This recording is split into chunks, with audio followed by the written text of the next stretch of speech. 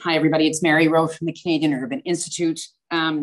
Really pleased to be welcoming you here to this City Talk that we're putting together with the support of The Shift, whose focus is on a human rights approach to home and housing. This is a tough topic, encampments, and we've been watching across the country as once again challenges around urban life manifest in these kinds of informal kinds of settlements that appear and cause all sorts of challenge for different folks in different kinds of ways. And people that are in the encampments, people that are living next to them, all the different ways. I was suggesting in the sound check that the reason this is such an important topic for us at the Urban Institute is that it magnifies and amplifies some of the fundamental disconnections that we've got happening in Canadian cities and cities around the world, but here in Canada. And some of this predates COVID. These are conditions and challenges and disconnections that have been present in cities for a period of time. And now during COVID, they just become much more exacerbated, as we know. So CUI is a national organization. We're in the connective tissue business. We've been focusing on what's working, what's not, and what's next through COVID. And as I suggested, really important to us to hear from people with direct experience about different aspects of urban life. We're, as I said, national, and people are coming in on this across the country, and they operate on different ancestral lands, all of which are part of the reckoning that we're doing as urbanists and as settlers to understand our relationship to the land that was actually historically attached and continues to be the ancestral lands, in our case of the Wendat, the Mississaugas of the Credit, the Chippewa, the Haudenosaunee, and we're covered by a couple of treaties in Toronto. But each of these folks are going to talk specifically about their experience and their coming to understand what the reality of truth and reconciliation looks like. And I think that this is a struggle for urbanists because we've had exclusionary urban practices for so long that just became part of how we all operated. And now we have to dismantle those things and try to figure out how do we go forward and next, what does the next look like? And can we build, not return to what was, but actually create different kinds of opportunities that cities provide for people? Can they do that in a more inclusive and a more just way? So thanks for everybody that's come on. We'd encourage you to come into the chat and offer your, first of all, tell us where you're coming in from. That's always interesting for us to see where people are listening from. In the encampment situation is present in almost every city in Canada. It's present in towns, it's in small towns, it's in some cases, it's in rural environments. So there are all sorts of different understandings of this, how we got to this, and now what do we do? So to start off, we're appreciative that we have people coming in, as I suggested, from not only different parts of the country, but different perspectives. And each person here is going to offer some of their own personal and their own visceral experience of this. What are they seeing? What's their experience in encampments? And then we're going to talk a little bit about what do we think some of the alternative solutions are to getting forward, to move forward from it. There is closed captioning if you'd like to take advantage of that. I seem to have it on my screen, but I have no idea why I do. But I think there's a button you can press that allows you to use closed captioning if you prefer. People have different access to the internet across the country, so we appreciate if people want to just come in and listen. That's fine too. And I'm going to go first to Tina, if I could. The names of everybody that's on here and their affiliations are in the chat, so you can learn about that there. And Tina, if I could just start with you, just give us a couple minutes on your particular perspective and experience on encampments. And tell us also what city you're in or what part of the country you're in. Okay, again, hi, I'm Tina Dawson. I'm from Victoria, BC. I'm 52 years old. This has been my first experience being homeless. I was born and raised in Victoria. COVID hit. Unfortunate things happened. I ended up in Central Park. Well, we had a flood, a massive flood. Therefore, things had to happen and happen fast. And thank God for everything that did happen. We were placed up in a parking lot, and it sounds terrible, but it worked. I was told by bylaw here that we would have 2 weeks maximum this would work. Well, we were there 4 months. And this was community inside run. We had minimal outside intervention. It went and it went well. The only reason that we moved was because Tiny Town moved into where we were. at where we were at Central, this was commonly known to flood out. We were placed in spots where there was no way to get out. You were either going down with the mud or you were going to have a foot of water below. So this was pre-known. This knew this would happen.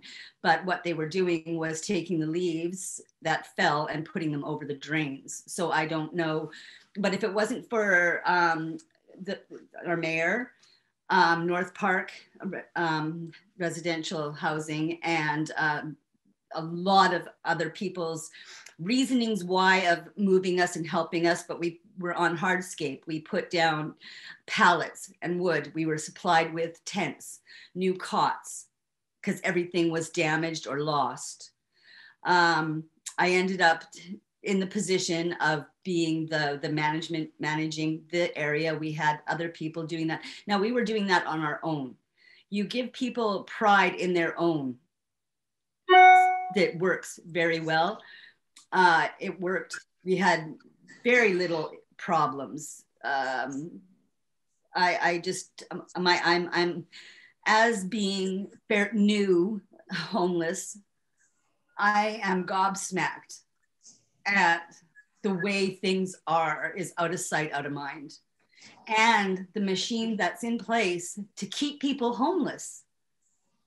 How on earth am I going to get out of this position where I've managed my entire life, raised 3 children, now where I have, number 1, no address that I can use. Number 2, the problem with damage deposit. I'm on disability. I'm on permanent disability. That's hand to mouth. I was placed into supportive housing, which I'm finding out is going to be closing in March. Now, if COVID hadn't happened, none of this would have happened. Mm-hmm. It would be the 7 to 7. And again, I said, when there's a machine in place to keep homeless people homeless, you try to do a job in finding a home when you have to protect your stuff all day. Yeah. Again, where you live, how are you going to? My partner was working at the time, working a good job. He had to take time off, and now he has no job because he was not able to get his sleep. It was very physically hard work. Mm-hmm. It was impossible for him to be safe at work and safe for other people when he was sleep deprived. Yeah.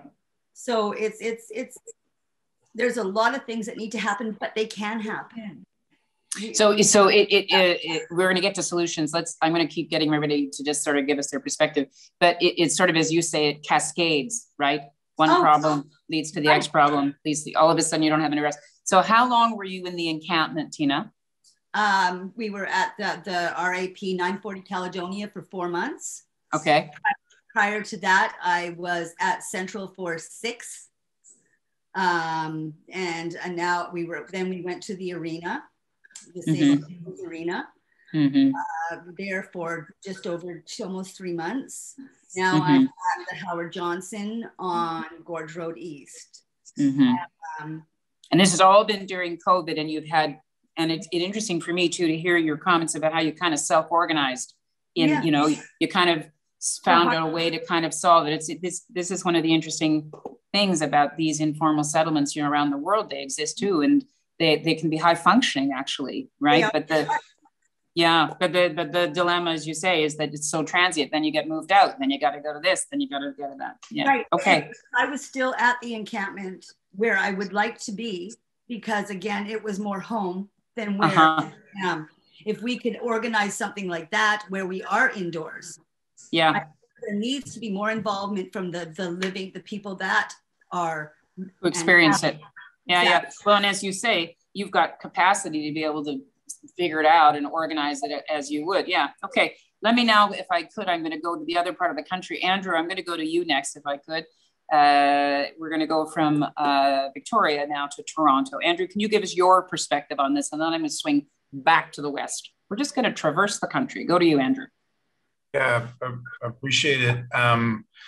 Mary, I mean, I think, again, and thanks for, Tina's points is just sort of writing down everything that, has been said about this machine. I think in terms of the system that has been in place and the systemic discrimination that has played out with respect to homelessness across the country is something that I think, again, Tina raising so powerfully is something that I think we've been grappling with, obviously, this part in Toronto for a long time.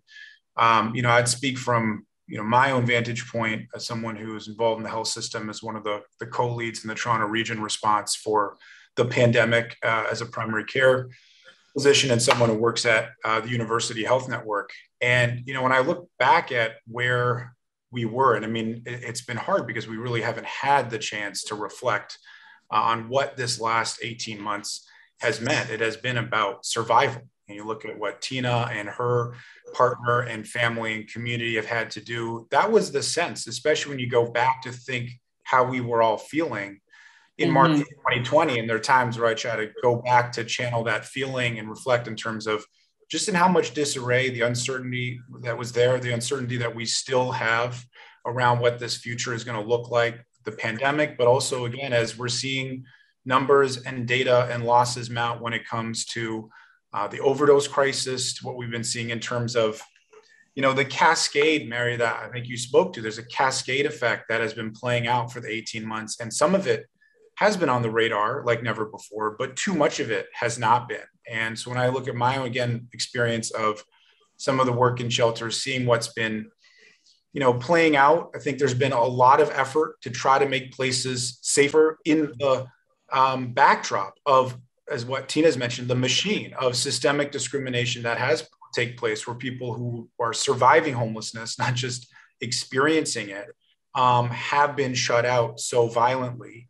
And we've tried, I think there's been efforts with the health system and other partners and community partners to try to do the work which we did around testing and vaccine rollouts in shelters as early on as we could here in Toronto. I know other cities have had some excellent success as it's rolled out relative to the vaccine piece, but there's only so much that can be done when you look at the real chronic inequities that have been playing out. And I think, Mary, when we're looking at this situation, it's even hard now when thinking about a fourth wave. I mean, I went back to March to think about what that first wave was feeling like, but knowing that there's still uncertainty for people who have done all they could to take care of each other through these last three waves, building every sense of community. And now I think it's really on us in terms of both the health system, society, public policy makers. How are we going to start to mobilize things that we know needed to take place, and especially around housing, affordable housing, and supportive housing to take place at a pace we haven't seen before? But I would just leave it with this, that I mean, there are things that we were told in the healthcare system could never be done or would take an incredible amount of time, but things happened at a pace to respond to the pandemic. And I hope that that same sense of urgency continues across every level of government, as we know how dire the situation is for people. Yeah, I mean, it's this notion that things have become visible. I mean, Tina, you said we were out of sight, or things are out of sight. And Andrew's saying, well, actually, we've known about this stuff forever. So, or at least for a number of years. It's interesting whether encampments may be the visible thing that shocks people into realizing, oh, gee, maybe it will make the problem visible enough. I'm interested to hear from Mayor Helps. Can we go to you now, Mayor Helps? Your perspective as I'm appreciative here that we have people here in very different roles. So Lisa Helps as a mayor. Let's hear your perspective if we could. Sure. Well, just want to thank Tina for saying yes when I asked her to join, because really she's an amazing gal and has had some really transformational effect on people's lives here in Victoria. So just to give you some, the shock that everyone's talking about from our perspective, so March 18th, 2020, approximately pre-COVID hitting here, we had about 24, our staff are very precise, between 25 and 35 tents in parks on a regular basis, because there were indoor shelters and people were couch surfing and shelter capacity was high, or people were staying with relatives. Fast forward, and this is a shocking statistic, fast forward to April 24th, 2020, and the outdoor structure count had swelled to 465. just like that in a month, because people were put out of shelters, they were put out of relatives' homes, wherever they were coming from, they were outside in the middle of a pandemic at the end of winter. And so we mobilized really quickly. I'm a bit pushy, as people who know me will know. And I just gathered everyone together at 1 o'clock every day: health, housing, anyone who had anything to do with this, provincial staff. Every day at 1 o'clock, I said, what have you done in the last 24 hours? And what are you going to do in the next 24 hours? And we mobilized, again, the province deserves a lot of credit. And by the end of May, about 400 people had moved inside to various locations, the arena Tina mentioned, motels, and so on. But then by October, we were up to another 400 people because more people lost their homes. And so then from October until the end of this May, we worked, and Tina was included in this, with people to find adequate indoor sheltering spaces. And so really for us in Victoria, in addition to supporting small business and making sure that vaccinations were happening, really it's been a story of displacement, of trauma, of people living in really unstable conditions. And then, as Tina says, not knowing what's going to happen next. And we've done, our very best given the tools and resources that we have as local government. And those daily meetings turned into weekly meetings. And every Friday at 10, I'd say, what have you done for the last week? What are you doing for the next week? Until everybody was moved from outside to inside.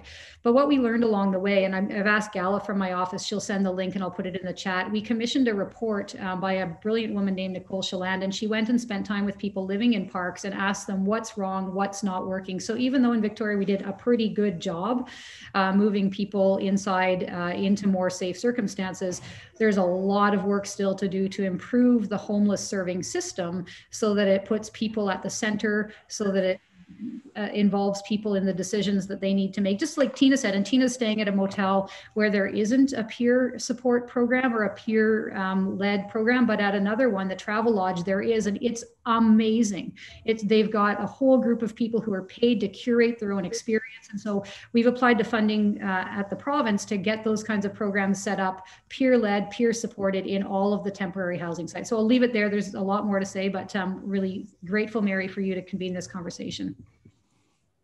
Lisa, it kind of begs the question, though, which is both Andrew and Tina were hinting at, which is, does it take a crisis like this for municipal government to move swiftly? I mean, you went to daily meetings, I guess, because you had to, right? But are there impediments to this kind of rapid response? The trivial example that's offered is that advocates for bike lanes spent years trying to get bike lanes. We're told it would take forever and forever. And then suddenly we have bike lanes. And that's criticized as a kind of a trivial example because it doesn't affect that many people's lives. But does it take something like this for you to be able to get the focus and the attention of your colleagues to actually solve it? No, it doesn't take this for municipal governments. Municipal governments have been working around the clock on housing and homelessness. We've had a community plan to end homelessness. We are mobilized, and we, can't tell you how many meetings I've had about this in the last 6.5 years. What it takes is that visible presence for senior levels of government to think, oh my goodness, we better invest some money here. If we had all the money in the world as local governments, we could get people housed within the next 3 to 5 years. I know that sounds like a long time, but give us all the resources and we can get to functional zero, which is now where we're mobilizing. But I think what it did is, again, whatever, there's a lot to say, but the province couldn't get away with leaving people outside in tents. Yeah. They can, and I'm not meaning our provincial government is very awesome. But they can kind of get away with leaving people couch serving. They can get away with leaving people with relatives. But when all of those people end up on boulevards, as Tina says, it's impossible to ignore. And so our provincial government has been spending a lot of money over the years on housing. The BC NDP, they're doing a great job, but this really did galvanize everybody in a way that hadn't happened before. And the good thing is here, we haven't stopped. We're not slowing down. We've got very high vaccination rates. Lots of people, like the pandemic is, there'll probably be a fourth wave, but now the mobilization around housing is not slowing down. So that's a good thing. But yeah, I mean, I hear you on this. I mean, there's still so much uncertainty, but I feel like it's incumbent on those of us working in urban life that no more excuses, right? That we've had a reckoning here, a global reckoning. And if we don't come out of this making changes, systemic changes, what the hell's wrong with us, right? Okay, I'm going to go to you, Juha, and you study these things. Juha's coming into us from Finland, giving us a bit of a perspective based on his analysis and his work around the world. So over to you, Juha, in a different jurisdiction. Shed some light on this for us, can you? Thank you. I have always thought that there are a lot of similarities between Canada and Finland, but this seems to be an issue where we also have great differences because I really can't recall that we have had any homeless encampments in this century. When I started to work with homelessness in the 1980s, there were in Helsinki and around Helsinki in the metropolitan area, there were some places where homeless people used to gather that you could call encampments. But what's significant was that at the same time, we had a lot of shelters and hostels, a lot of shelter and hostel beds. So shelters were not the solution to people sleeping rough. And what has really changed, because our policy is based on the idea that housing is a basic social right, is that in 2008, we started a national program and policy based on housing first, which meant that also most of the rest of shelters and hostels were renovated into supported housing, where everybody has their own flat with their own rental contract, and they can have support also if they need it. And it's also, I think it's important to understand the importance of the lived or living experience. In Finland, we already had in 1987 an NGO formed by homeless people themselves. And it has been a very important organ in advocating the views of the homeless people. And the message from homeless people experiencing homelessness has always been that it has to be a permanent housing, a safe place, not a shelter or a hostel. And so since 2008, our policy has been based on this principle that providing permanent housing on rental contract and support if that's needed. And I think that this is the only way how you can find a solution to homelessness. In Finland, it has been a national policy, and it has been a very wide partnership between the state, the government, local authorities, cities, and NGOs working both on a national and local level. But of course, in practice, the greatest responsibility is on the cities. But of course, the state can provide the legal framework and also financing that's needed. But the cities are the active actors. And we have homeless people represented in international programs in the steering groups. And they are taking part in planning the services in the cities. And I think that it's really proved out to be a very pragmatic and successful way to work. Maybe that's all at this point. It's interesting, Juha, the model you're talking about, the tenant, the person moving into the unit, sounds like they have they're empowered by this. They have a lot of choice, right? They're signing. I mean, this is, I think, part of what I was hearing from Tina was, but wait a sec, I want to have some agency, some engagement here. And sometimes an informal settlement allows them that, whereas the big, cranking system that is full of bureaucratic problems may not. Jennifer, can we hear from you now? Yes, absolutely. Great. So I'm a 51-year-old disabled woman who has been experiencing homelessness. I lost my housing 18 months ago. I lived in a park for 4 months and have been trying to survive in one of the shelter hotels in the city of Toronto for the last 8 months. And I think there's a lot of misinformation out there. The city's narrative that it's unsafe to live in parks and that it's much safer to live in here. Right now, I have a friend sleeping in a wheelchair because 2 nights ago, he fell off his bed in his sleep. His head got wedged under a thing and he lay there for 12 hours before they found him. And, he's in my room so I can make sure that he stays okay. Mm-hmm. The spaces aren't safe. We also do not have peer support program here for people who OD, and people that are dying here every single week. They're only starting to gear up at a problem like that. And I think one of the communities that is almost always left out of talking about homelessness and poverty and housing are disabled people. Mm-hmm. I was on the waiting list for wheelchair accessible housing for 15 years. And the only way for me to get a unit is if somebody dies or moves to a hospital or long-term care, or if they build it. And for as much as the city of Toronto keeps claiming there's no money to give us housing, it is costing them $6,600 a month per person per hotel. Right. So that's $42,000, which is 3 years of rent. And you know, they're spending hundreds of thousands of dollars moving the police and violently evicting people from parks. Mm-hmm. And for me, I was safe living in the park, both from other residents of the park, as well as the homes, people that lived around us. There was so much kindness and support. And in the last 18 months, it was the only part of my existence that wasn't just trauma. It was the only place where I was actually able to heal to survive being homeless. And for a lot of us, it simply comes down to not being able to afford a place to live. Many people are already aware of this, but for ODSP, which is Ontario Disability, the maximum rent allowance is $497. 20 years ago, it was $416. And that is all it's gone up in that time. The City of Toronto is opening up rent subsidies to us, but you have to be deemed chronically homeless to be eligible. And their definition of chronically homeless is 6 months of living through the shelter system or outside. And I have a friend here who had a rent subsidy, but his housing workers told him that he had to leave because it was unsafe housing. And then he found out that the subsidy was affordable. So he's here for 6 months just to reapply for that. There's no need for him to be homeless. There's no need for many of us to be homeless. And the City of Toronto is not doing anything to change the situation here.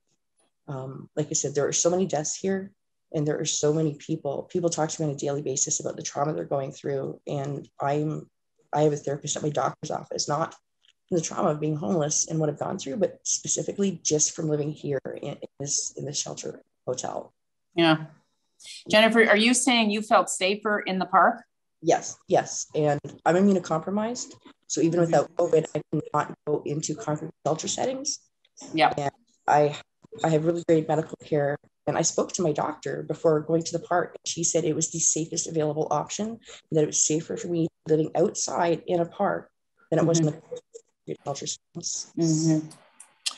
You know, there's this term in urban planning around desire paths, which I'm sort of in love with, which is when people don't go the way that the planners think they should go, and they decide that they're going to make their path somewhere else. And I keep wondering whether encampments are telling us something about how people want to live, you know, and Tina described it too. You can self-organize, you have some autonomy, you have some flexibility, all those things. But on the other side, I know there's anxiety that people in municipal government have about safety and other things. So Donnie, if I can call on you next, and then I'll go to you, Leilani. Yeah, go ahead, Jennifer. Yeah, want to add in? Yeah. So the City of Toronto has been saying that the fire safety is their main reason for moving us out. I'm disabled. When I first came here, they put me on the 15th floor, and I booked an appointment with medical staff. The second day I was here, I told them if there was a fire, I'd be left behind. And when there was a fire, they left me behind. And they left behind any of the other people in the building too disabled to use the stairs. And I thought I was, and they still refused to move me to a lower floor. Many of these places are not wheelchair accessible. They don't have accessible facilities. They don't have staff trained in home care. And it needs to change. Yeah. I mean, the deficiencies of the system are just so glaring, when you're there in the middle of it. Yeah, I hear you. Yeah, well, this is what I'm querying I'm also hearing, though, you said quite clearly that you've been on a waiting list for way too long for space that would have been accessible to you. So there's obviously a supply question too. Okay, well, these trade-offs are the thing I'm struggling with. We're really going to try to see if we can talk about what do we do with encampments? What do encampments tell us, I guess? So Donnie, can I come to you next? Sure, thanks very much, Mary. My name is Donnie Roosevelt, pronouns are they and she, and I'm joining you from the unceded ancestral territory of the Musqueam, Squamish, and Tsleil-Waututh people. I'm the general manager of the Vancouver Board of Parks and Recreation, And the park board is an independently elected body, the only kind of its kind in Canada. And so we have, they have jurisdiction over parkland. So for us to, for me to come on this call, I have no homelessness experience in terms of formal experience in housing. I do have lived experience. I have lived experience working in a decampment, at the decampment of Strathcona Park. I have a community development background, really, and I think it served me well in approaching the Strathcona encampment. I've been with the park board 10 months now. So when I joined, there was Strathcona Park was already an encampment and had been reached its peak of 500 tents or so. And I had joined at about day 140. This encampment lasted 347 days. Without, I know we're going to get into some other things later, but essentially, it was critical to my board for them to delegate authority to me to actually move forward with this. It was critical for them to see that I took a harm reduction, trauma-informed reconciliation approach. And you know, honestly, I was learning it as I was going. And to Emily and Drew, I'm still learning it as I go. We still have an encampment happening, and we have folks living hard all over Vancouver. The most important thing to me was to make sure that we were working with the camp leadership and the folks at the camp to ensure their safety, and also then to have a coordinated approach with the province, with the city, and with the park board. But it had to be with the local community, and it had to be with the community of residents living at the camp. And again, I was learning it as I went, but working with folks, setting up peer programs to manage, you know, the warming tent, to manage the washrooms, to make sure people were safe, to support their conversations and their engagement with the housing folks. The province deserves a lot of credit in that they stepped up, and we worked very closely together to try to bring folks indoors the best possible.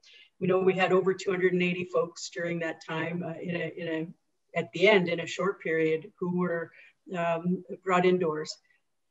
As far as the condition of housing and the condition of SROs and stuff, that's way out of my bailiwick. So my focus really is to bring those partners to the table, but also to approach this in the most caring and humane way.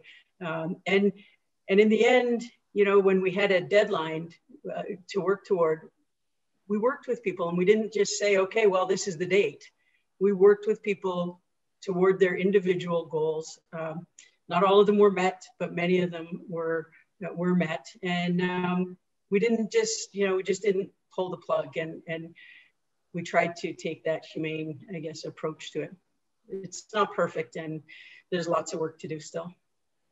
Donnie, as you know, I see people in your role as like a steward, you know, like you're stewards of a public asset called a park.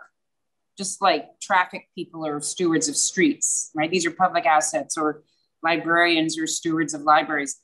Do you see any role in parks for people who feel like they don't have their housing choices and elect to camp? Yep. Our bylaw allows people to camp overnight when there are no indoor spaces available. The trick to it is, or the crux of it is that during the day you have to pack up, which is pretty challenging for people. And I hear that, and I know that, and I'm sort of stuck in the middle of that. Our board wanted to make sure that people weren't just moved from park to park to park. And that's why the encampment stayed there as long as it did, because we connected with the province, we connected with the city, we drafted an MOU that made sure that all three of us were at the table working collaboratively. And it wasn't until then, really, that we saw some success. So, you know, is camping part of the housing continuum? that's for the housing folks to address, for sure. Whoops. Well, we've got a few of them on the call here, so let's ask them. Leilani, I'm going to go to you, please, to give your perspective, and then we're going to have sort of a general conversation, I guess, about what we think the alternatives are in terms of addressing encampments. What should happen next? Just want to once again plug the chat. As usual, City Talkers are devoted chat users, and they are posting all sorts of fascinating things there. We always collect the chat and we post it. So just heads up, you know, the old story, it doesn't stay in Vegas. It actually goes up on the website because you all offer such important, smart things. So I'd encourage people to go into the chat, respond to each other as you're doing, and make connections. Is terrific. And we benefit so much from doing that. Leilani, can I get your perspective, please, from the ship? Sure. Thanks, Mary. Thanks to all my co-panelists, but especially Tina and Jennifer for telling us a little bit. And all we've seen is just a teeny little bit of your realities, but it's really helpful. It's always helpful to me. And to me, it's always the most important conversations I end up having, people living and experiencing homelessness. My vantage on all of this is global because I was the UN Special Rapporteur for 6 years, and I made it a priority and an opportunity to meet with people living in homelessness across the world, every country and every city that I visited. That was my priority. And what I learned was, of course, this is a global phenomenon, sadly. What I also learned, sadly, is that no matter the riches or wealth of a city or a nation, that actually doesn't indicate whether there will or will not be homelessness. Quite the contrary, actually, some of the, the richer the places with the most wealth, you end up seeing the most homelessness. California is a good example, 5th largest GDP in the world, and a huge housing and homelessness crisis there.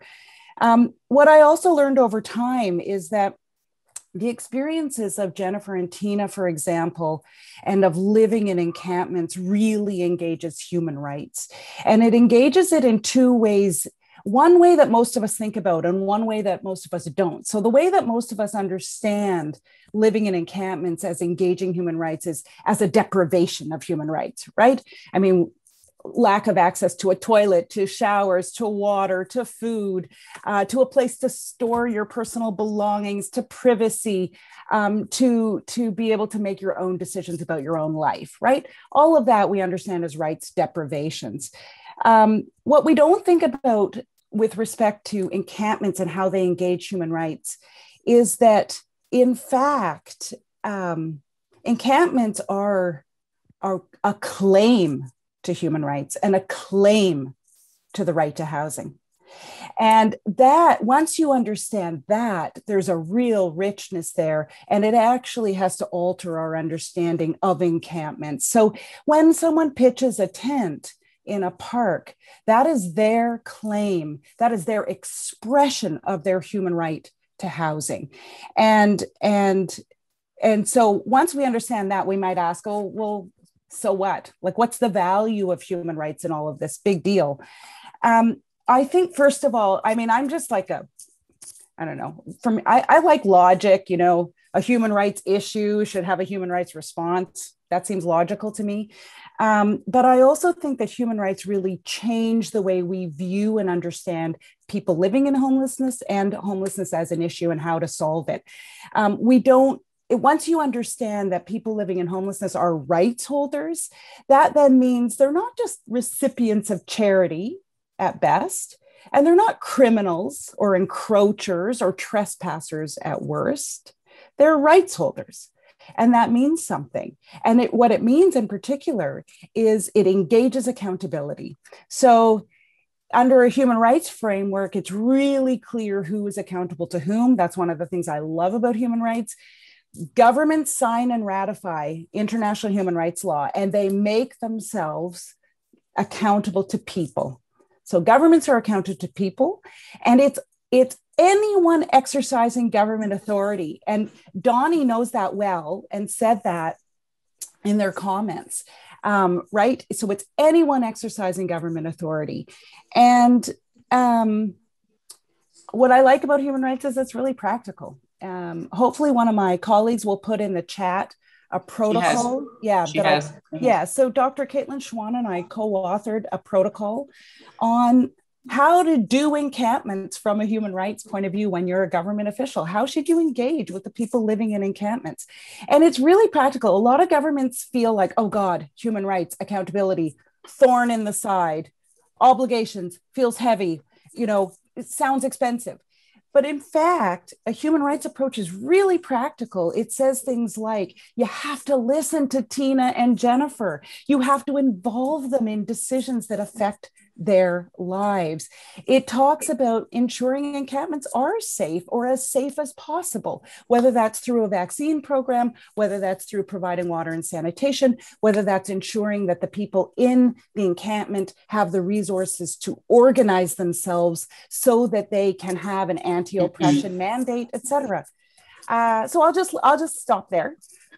Jennifer put her camera on, which makes me think she wants to say something. Do you want to comment something on that, Jen? No. No, okay. Thank you. No, it's okay. I'm wanting to think about, I mean, what Mayor Helps said was cities need more money, municipalities need more money. And I think one of the challenges that you're suggesting about a human rights approach is housing continues to be sort of a hot potato in Canadian life, where the provincial government and the federal government and the municipal government all kind of have a little role there. And who do we actually hold accountable? Lisa, what would you do? You're saying put the resources in the hands of municipalities and then get municipalities to affirm the human rights approach to housing and to encampments and everything else. Is that the solution? Well, I don't know that there's any simple solution, but I do know, I mean, I don't think municipalities can be left to their own devices, and because every political council or every council has its own flavor. But I think if for municipalities like Victoria that are willing and others across the country, give us a whole load of money, hold us accountable for how many units we need to build by when, accounting for escalating construction costs and so on. Give us the money to give to peer-led organizations, because we can build all the housing we want, but if people don't feel like it's their home, if they don't feel that sense of community and belonging that they felt in an encampment, then we can build all the housing we want and it's not going to work. So it's more than, but yes, I think for willing local governments, and you know, in a sense, we are doing that a little bit in Victoria's Regional Housing First program, but there aren't the kinds of, and the report that I posted in the chat, we're going to implement these recommendations and transform the housing system here so it is person-centered, so we do take a human rights approach, but we do need funding from senior levels, and we are getting it. We are. But I think what's interesting, and I'm interested whether Andrew would comment on this, the dilemma is, you're small. Victoria is 80,000 people, right? And you've been able to wrap your arms around this. I'm wondering if in some of the big larger centers, is there an impediment to the kind of reform we need? Andrew, are you experiencing that? I mean, you are at UHN, one of the largest health systems in the world, probably. Is part of it that it's too big? No, I don't think so. I mean, I guess, you know, obviously in terms of where, you know, Mayor Helps' vantage point from Victoria. I mean, I think in terms of the question, is it too big? Is this too insurmountable? No, I mean, I agree. I think we need every level of government to come together to solve this challenge. I think it's hard for me, as you mentioned, Mary, being at University Health Network, being in the health system, and continuing to talk about universal healthcare when people are denied the basic human right to housing. There's no way we can talk about universal healthcare, universal access, when tens of thousands of people do not have access to housing. And to me, this has to start to upend the narrative of, yes, we talk the human rights approach, and it's incredibly powerful and important on this in terms of the commitments that have been made, but as well about this from a public health and health perspective that is incredibly damaging. It is impossible to be talking about universal healthcare in light of this. And again, I think as the points made from Tina and Jennifer about how visible this is, how much suffering and hurt there has been, needs to be part of this narrative of we cannot rest on any laurels about talking about a universal healthcare system. I mean, I find it to be a very strange ethic in our country that we are fine, you know, and celebrate ourselves for saying anyone who needs an MRI or needs to stay for a week in the hospital can, and I think that's important, but that's tens of thousands of dollars. But we have some aversion to people being able to have the human dignity and access to housing to actually be able to attain the health outcomes and well-being that they want. And so I think that's the piece from a healthcare perspective. Yes, you know, this is large. Yes, it's a big city in Toronto, but we're not alone in what we've been facing. In other cities, of equal size or larger have been able to do a different job of partnering and ensuring that we are going to need all levels of government to address this as a real crisis, as I think so many have spoken to and so many in the room. I mean, the advantage that local leaders have is that you're looking at the crisis right on your doorstep, and the other governments are further away. Jennifer, you ran a bunch of numbers. You've got the numbers down, 4,200 this, 42,000 that. So you've done an analysis of what the costs are. So the system seems to put you into a solution that's not suitable for you, but also costs more money, right? Yeah, like I said, so per person, per hotel shelter in the city of Toronto, it is $6,600 a month. That pays for the space, the food, wraparound supports, although there are not a lot of that. It pays for the medical staff, the security, the community support workers. Yeah. And for those of us who are on OW or ODSP, well, we are homeless. We do not receive the rent portion of our check. There's no way for us to save enough money to get ahead. And they are spending so much money everywhere but housing. The city of Toronto has created what they refer to as their action plan to have 10,000 affordable units built by 2030. And every single time that the city of Toronto mentions building housing, they refer to they use the word adequate. And, you know, adequate housing, it's not safe, it's not wheelchair accessible, it's not the wraparound supports that people need. Right. And it's not that complicated a situation. For a lot of us, it just comes down to we can't afford rent. Me personally, because I have been homeless for over 6 months, I qualify for a rent subsidy on top of disability. And even I responsibly paid my rent for 30 years. But we've yet to find a landlord that said yes to me, even though the way the subsidies work is that money goes direct to them. Right to them. Yeah. And, you know, there are 2 housing workers here and nobody's getting housed. And I think it's really important to change public perception of what's actually going on in these spaces versus what the city of Toronto says is going on. Yeah. Like I'm listed as refusing housing 3 times. None of those places were wheelchair accessible. Yeah. But, so you had a good reason to refuse. Yeah. But as you say, the statistic won't show that. And as you're saying, we've got to try to put a human face on this and for people to hear the actual stories. Tina, you started us on that path in terms of your experience where suddenly you found yourself in an encampment. But it also sounded to me like that initial experience in the encampment was empowering for you. You kind of got some stuff happening, right? So again, about costs, the arena per month cost $280,000 for the rent and the insurance. It was a drop in the bucket at the encampment.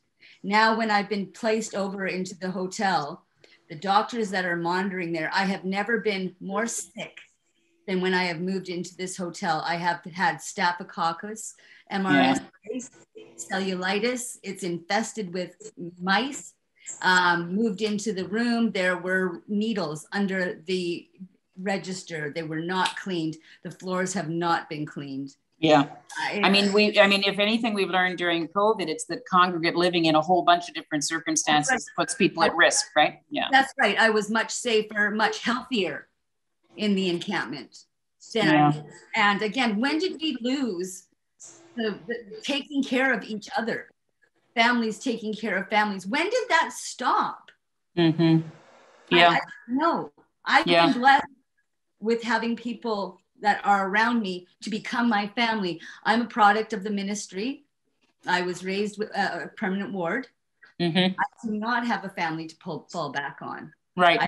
My children, who God thank, my 2 daughters are doing fine now. And it's just a matter of, I just, as I said, I wish I could just close my eyes to even what was to be better. And in some ways, yes, I'm inside, but that's it. Yeah, I mean, the thing is, how do we extract the good from each circumstance? Seems to have a couple of positives you want to hang on to, but then some other negatives, right? I think it's just like anybody else who's living where they live should have a say in what is done. Mm-hmm. I would like to have seen at least me moving into somewhere that was clean. Yeah. Well, and where you had someone to go to say this is not clean, right? Yeah, you did a better job keeping your campsite clean. If I did, it would be like, too bad, out the door. Yeah. So I'm wondering if in the last couple of minutes, we've got about 10 minutes left. And again, the chat is full of all sorts of ideas and people are making appointments to see each other and problem solve. And I appreciate how much people are self-organizing, even in the chat. Juha, over to you. You know, if we're talking about a continuum approach, every person on this call has talked about a rights approach fundamentally, making sure that you do the math, as Jennifer and Tina have had to do. They can do the math really clearly and say, look, it's much more cost effective to do it this way. Lisa is saying, give resources to municipalities so that they can actually deploy them in the most effective way because they can see on the ground what's going on. Donnie was part of a process where she stewarded in collaboration with the stakeholders, a kind of collective solution where everybody had some kind of a say. And then Andrew was identifying there's some fundamental inadequacies in terms of how we actually provide universal anything in this country. So this is both a big macro challenge, but it's also a hyper micro challenge because I have an encampment 6 blocks from my apartment. When you look at the continuum in Europe, do you think that is a possible way, is that a way to move in partnership together, that we can still have these kinds of encampments, but make them safer, but put the continuum in place? Would that be a reasonable focus for all of us? What do you suggest? Well, I think that the thing is to work in a very pragmatic way. Okay. And there has been also a lot of talk about the money. Of course, there's a need for money. There are a lot of different ways how you can use that money. Yep. And the national program that we had, the financing was divided between the state and the municipalities, 50-50, and that worked quite well. But there's also other financial incentives, like the cities are obliged to provide at least 25% of all new housing to be affordable social housing. And to do that, they also get from the state financing for their infrastructure investments. So there's a final incentive for cities to make sure that they have this 25% always, the big cities, which means that in Finland every year there's around 8,000 to 9,000 new affordable social housing flats, which is the most important structural element to prevent people becoming homeless. So always it's also financially viable, and it's a cost-effective way to provide permanent housing for people, not keeping them as homeless. It's so self-evident. It's difficult for me to think another way. So. But the pragmatic approach is a good guide for us, I think. So we be pragmatic. We have encampments. Let's be pragmatic. We can see that we have them. Then we have systemic issues around how disability benefits are arranged, what our actual supply chain looks like. I'm hearing that. I'm hearing that we've got healthcare disconnections, and how do we actually provide universal healthcare? And then income support, which people are suggesting on the chat. This is a lot about cash and access to dough. Yeah. If we were to take some other practical steps, Donnie, what would you, based on your experience, I'm going to go around and ask each person this. Is there a pragmatic, let's use Juha's language, are there a couple of pragmatic steps that you think we should take over the next 60 days, let's say? First to you, Donnie. Thanks. First of all, I think get the right people to the table. One of the things we've done is have a project manager who actually was able to treat this as we have to stay focused, we have to project. And we had an excellent one who was able to bring all the right players and then hold us all accountable in the way that we needed to be. So get the right person, get the right people to the table, and then appoint a project manager whose job it is to figure out what the right solution is. Thank you. Andrew, what would your pragmatic steps be? Yeah, I think one, in terms of the points have been made, and so powerfully, I think, in terms of ensuring that people with lived experience are informing the process and the engagement with what's currently happening in the encampments and the communities, and informing the rest of the system already in terms of what is happening around homelessness. I mean, we say this in healthcare, that we need people with lived experience, and we try to do so and have to do so. And I think that's been a real step forward for healthcare, to have people with lived experience inform how healthcare is delivered. We need to ensure that's happening with how the engagement's happening over the next, 60 days, and the community leaders and peer workers and people that have mentioned around how to ensure that there really is and continue to be a trauma-informed human rights, public health approach to this across the country for the next 60 days. And then I think, as the points have been there about elections and political cycles, I'm not a political pundit, but it's incredibly clear that given we've come out of this pandemic, we need to see housing and income inequality treated as the crisis that they are, and this be an issue for every level of government to come together on, hopefully in the next, very, very short stretch. Okay, so it becomes a kind of, as you suggest, a visible reminder, a visible prioritization around housing and income inequality. Jennifer, you had a couple of pragmatic things. What would you suggest? Sorry about that. They need to prioritize their approach to encampments, and the primary thing is they need to engage with the people who are actually homeless and living in parks or in the shelter system as to how best to help us. We all have individual needs, but the overall plans will work for a lot of different people, and I think those need to be in place. But then when it comes to each individual person, we need to be working with. Most of us know what we want and we know what we need, and it's simply not being provided. And there's so much energy here with the municipal government. They consistently vote down any motions that have been brought forward to try and get them to engage with people in encampments who, as other participants have already said, when we're in our parks, we have communities, we have a network, the organizations come in and help us. There's so many non-government run resources out there for us already. And, we just need to be allowed to organize that. And the government should be going to these organizations who've been doing this literally for decades as themselves, because we know what it is we need and we know what's not working. And it's been said again and again and again, and nobody's listening, and just the amount of poverty is staggering. It's overwhelming, isn't it? It's overwhelming. And there's no way out of that. I'm homeless because I'm disabled. Yeah, as you say, this is, I think you've really identified this so clearly, this kind of cyclical, gets worse cascade. Yeah. Tina, couple practical, pragmatic things. What would you suggest? I would suggest what's already suggested is putting more power into the homeless, the unhoused hands, more suggestions, listening to all of our individual. And I would find that probably our individual problems would be, a lot of them would be everybody's same problem, is giving back dignity, self-worth. So focus on the individual. This, what Jennifer just said, a kind of a case management approach where every person has a plan. And then, as you're suggesting, Tina, it's got to be respectful of the person's circumstance and their choices, right? And their capacity to make choices. Hand ups, not handouts. Yeah. Got it. Lisa, pragmatic, what would you suggest? Well, two things. One is, for all of us, there's a federal election coming up, definitely, and we need to make housing the ballot question. And all the things in the chat there's some really good policy recommendations. But what we're doing in Victoria is our approach during COVID wasn't perfect. Tina has showed us a lot of the reasons that it wasn't. We did our best, but we know that we can do better. And so we commissioned a report. It's in the chat probably twice. There are 28 recommendations.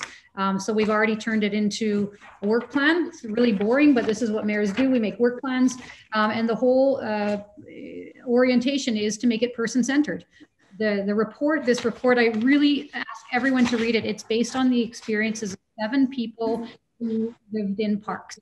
And Nicole took their feedback and she made some recommendations for system improvements. And so in the next 60 days, we've already started, we're gonna implement these 28 recommendations to make our system here person-centered and rights-based. So that's what we're doing. And again, it's about the CRD, this report, but there's tons of stuff in there that are applicable in every city and jurisdiction across this country.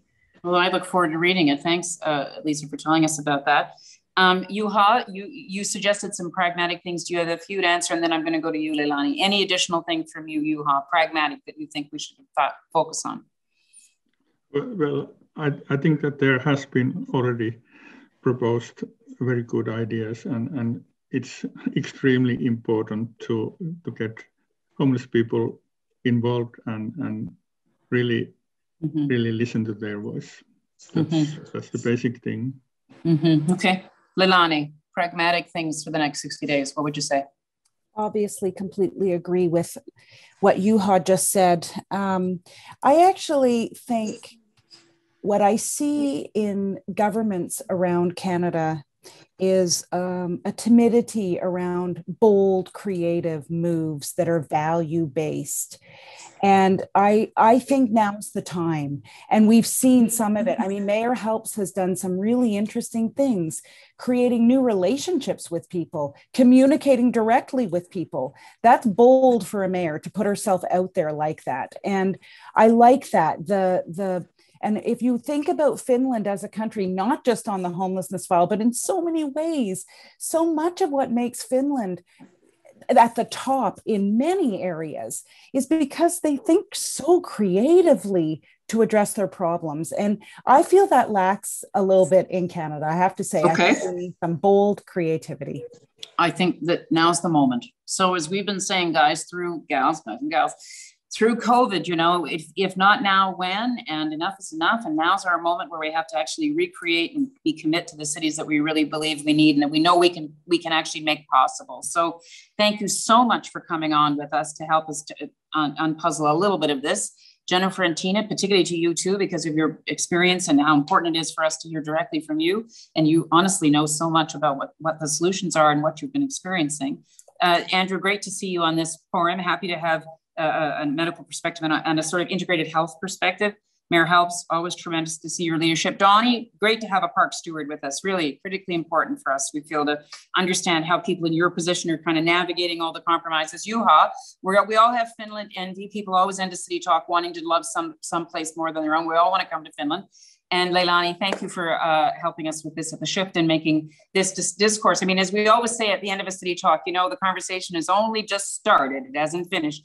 There's been tons of stuff on the chat here, folks, and people wanted the chat to even stay open longer. So Jamie tells me she can stay on a bit longer. So if you want to finish things up, but we will publish the chat so you can see all the smart things that were put there and all the links and everything else. And this session will, of course, be posted also on City Talk. So thanks, folks, for helping us to start to think about what are some alternative ways to address and learn from what encampments are teaching us and what all this topic why it's so critical to the future of cities. So thanks everybody for joining us. I hope you enjoy the rest of your day wherever you are. Thank you. Thanks, Mary. Excellent facilitation, as always. Always. Thanks. Bye. Bye.